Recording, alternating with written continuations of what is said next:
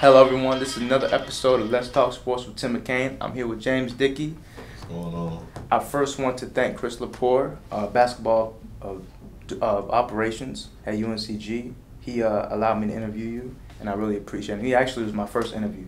So shout out to Chris Lepore. Thank you very much. I'm in CL. Yes, sir. How you doing today, James? I'm doing well. Feel good. That's good, man. That's good. So my first question to you is, when did you first start playing basketball, and when did you know you could play at an elite level? I started playing when I was about 5, like team sports wise. I started playing about 5 years old. I got in there pretty early. My mom would just throw me in rec leagues. It wasn't just basketball, all different types of sports, but it was about 5 years old. But I would consider myself a late bloomer because I had so many different growth spurts and knee pains, and my feet couldn't just catch up to my body. I was always so clumsy growing up that I don't really feel like I truly believe I can play at elite level until about junior year of high school, senior year of high school. Wow. And it's really late, but hey, man, sometimes it takes time to develop. it does. For real, man. So what was that like, starting out at 5 years old playing basketball? Do you remember what's the earliest you can remember playing? I was just having fun. That's all it really was. I'm just having fun with my friends. That's really all I really remember about it. That's amazing. Yeah. So what was it like playing under Coach Woods and Word of God? Very free, fast, relaxed type of atmosphere. He really allowed us to just become the players that we are. He gave us some little soft instructions, but he really allowed us to just use our IQ. And we all, I was fortunate enough to that senior team that I was with on my senior year. We all grew up together, so he just kind of just let us just form that bond on the court and just play. It's incredible, man. Yeah, it was a blessing. So when you were at Word of God and you were killing it, what were some of the schools that recruited you, and what ultimately led you to sign with UNCG? Like I said, I was a late bloomer, so I didn't really have many offers. I had a lot of offers from like quote-unquote low major schools. I really can't remember too many. Campbell, I know they offered me. Wow. That was my first offer. Campbell, Stetson, VMI. Interesting. The military school. Yeah, they're actually in our conference now. Oh, yeah. Yeah, I think that was it. Interesting. Yeah. So what led you to sign with UNCG? Yeah, with the whole UNCG thing. So me and my best friend Demetrius, who is Demetrius Troy. just graduated here. My best friend, I knew him since about we were like 8 years old. And we played AAU together all the way up to high school. And we were like, man, let's just keep this going. Let's go to college. So like we were just like, all right, let's just see what type of offers that like both schools will offer us and like line them up. And so VMI offered us together and UNCG.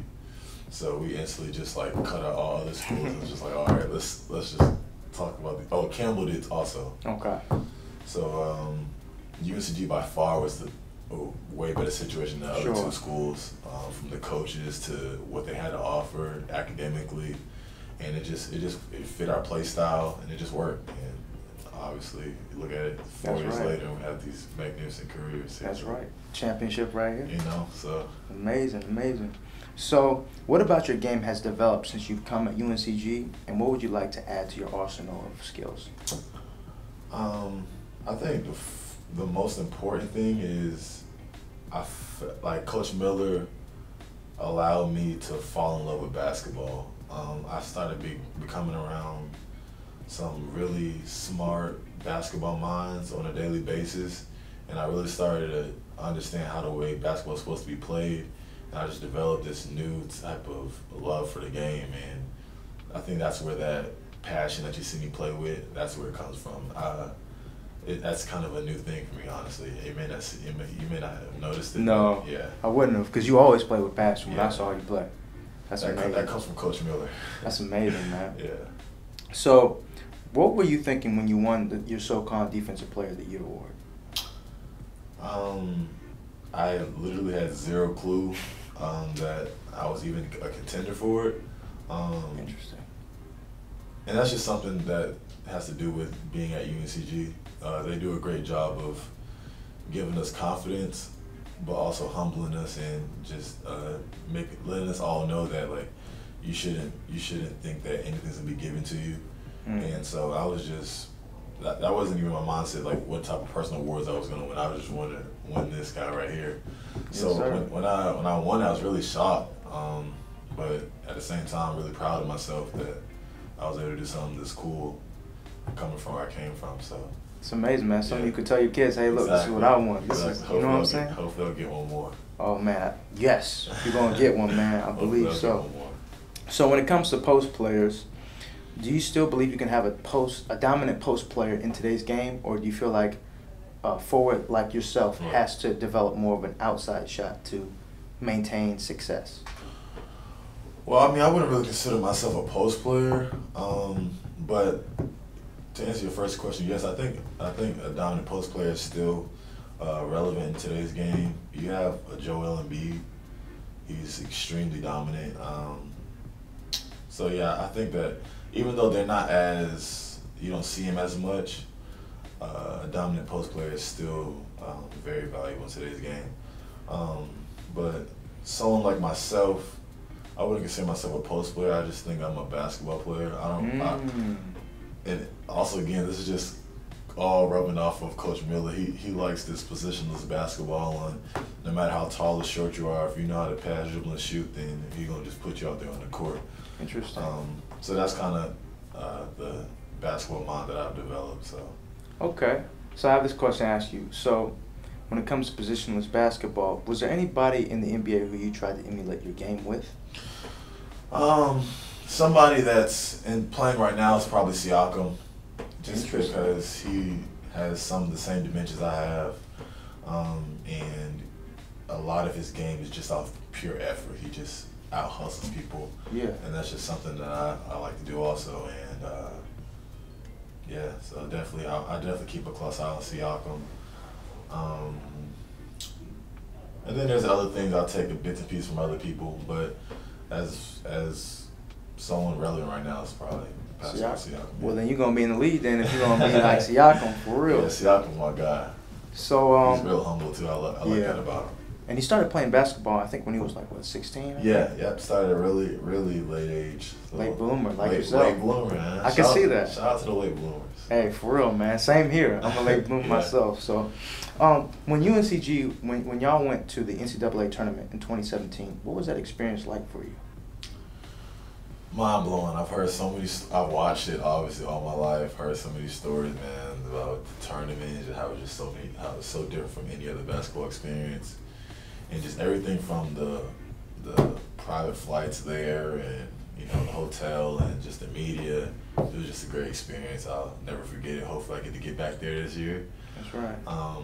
But no, I really enjoyed it. It's the best part of basketball in my opinion. Best time of basketball, March Madness. Yeah. For real. Yeah. So my last question to you is, what would you tell a young person who had the goal of playing at a collegiate level? What's the first thing you would tell them?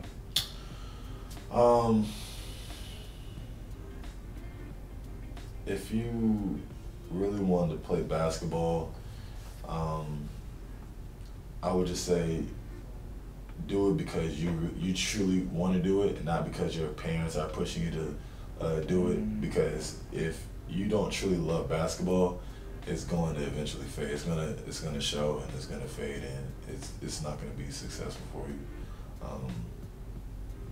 And that's where I'm just talking about my own personal experiences. As I got to understand the game, I came to UNCG. I grew this love for the game. So no matter any type of adversity that I went through, just me having that love for the game was able to keep me grounded and able to keep me to push through any challenges that I had. The passion inside. Yes. That's what matters, man. Yeah. Thank you, James, for talking with us for a few minutes. You're welcome. Appreciate you, man. Have a good one, man. Yo, that was dope, man. I appreciate it, man. Nah, for sure. It was cool. Yeah, man. I like that. Pascal Siakam. I see that.